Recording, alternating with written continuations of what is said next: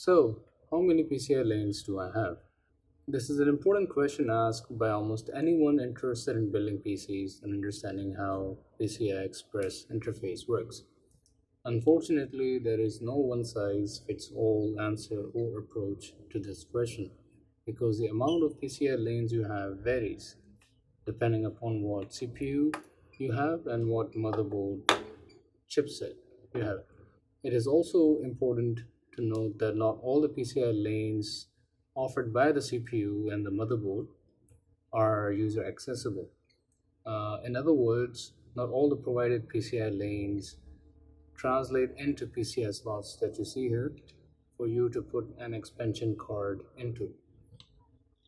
To further explain how to figure out how many PCI lanes you have in total and how many are user accessible in the form of PCI slots, let us study CPU and motherboard chipset separately. Let's look at the CPU PCI lanes first. Depending upon whether you have an Intel or an AMD CPU, the amount of PCI lanes you have will differ. Intel Core series processors, for instance, feature 16 PCI lanes for 10th gen or older processors and 20 PCI lanes for 11th gen processors at the moment. How do you figure this number out, or the amount of PCI lanes the processor has? Well, for Intel processors, the easiest way is to head over to the spec sheet. A simple search of the model name in Google should reveal the spec sheet for your CPU, and the spec sheet clearly mentions the amount of PCI lanes the processor has. For instance, the 10th generation Core i7-10700K CPU, as can be seen here, has 16 PCIe lanes. The newer 11th gen Intel Core i7-11700K processor has 20 PCIe lanes. In contrast to this, AMD Ryzen desktop-based processors from 1000 to the latest 5000 series offer 24 PCIe lanes.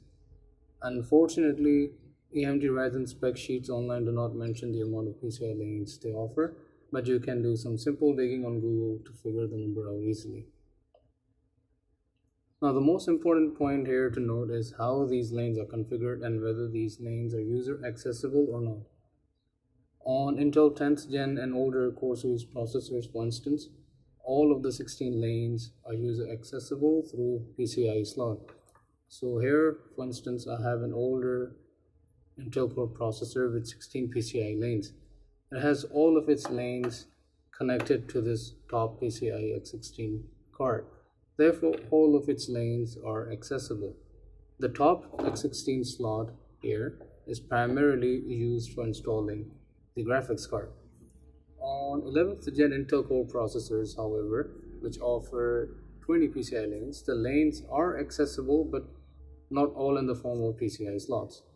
So the 11th gen Core processor series has 16 lanes that connect to the X16 slot, just as with the older 10th generation CPUs, but the extra 4 lanes connect to an M.2 slot, which can be used for adding in an NVMe SSD. So while the extra 4 lanes on the 11th gen processors are user accessible, they are limited in terms of what you can install on them, which in this case is an SSD.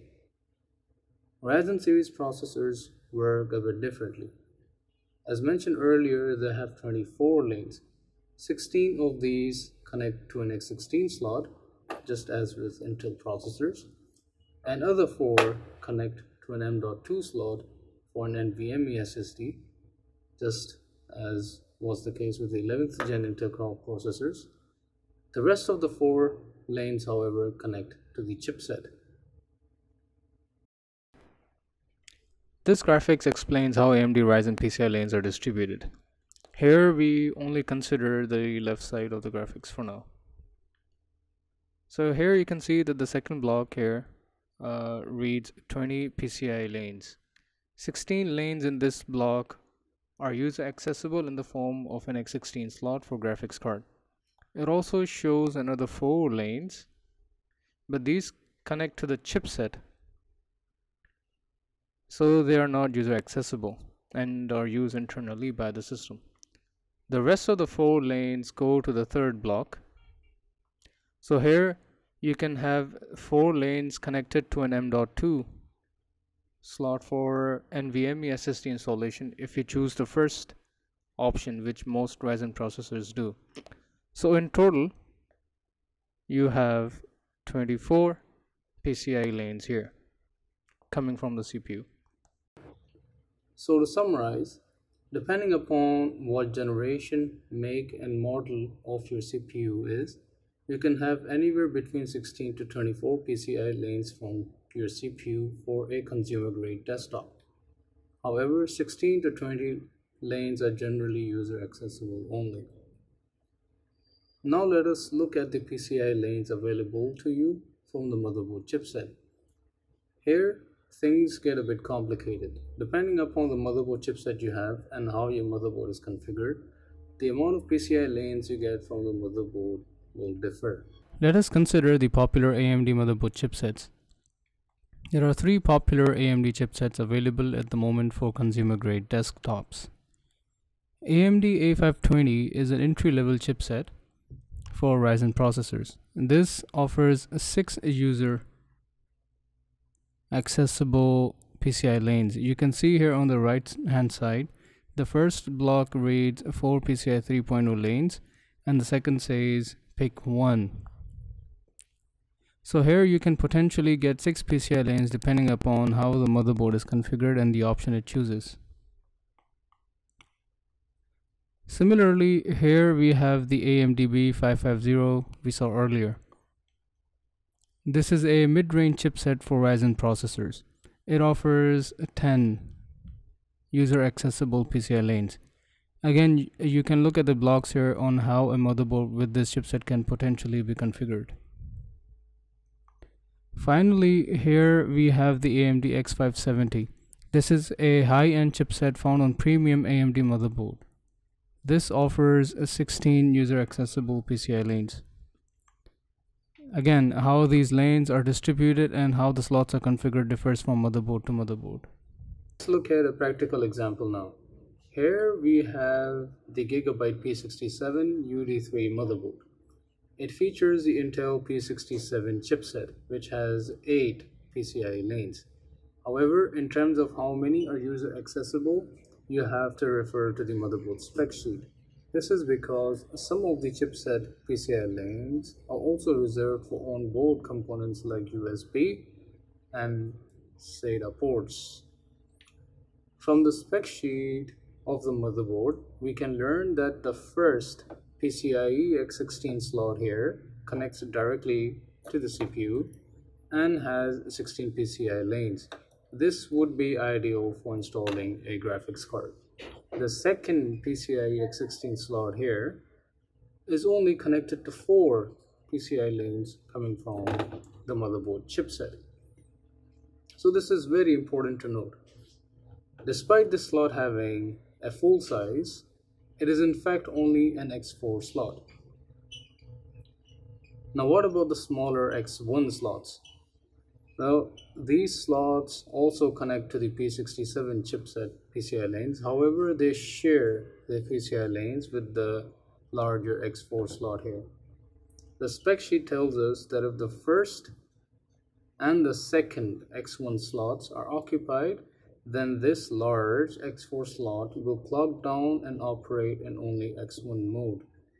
So whether you insert only a single X4 card here or 4 smaller X1 cards here, the amount of PCIe lanes accessible to you are 4 from the chipset.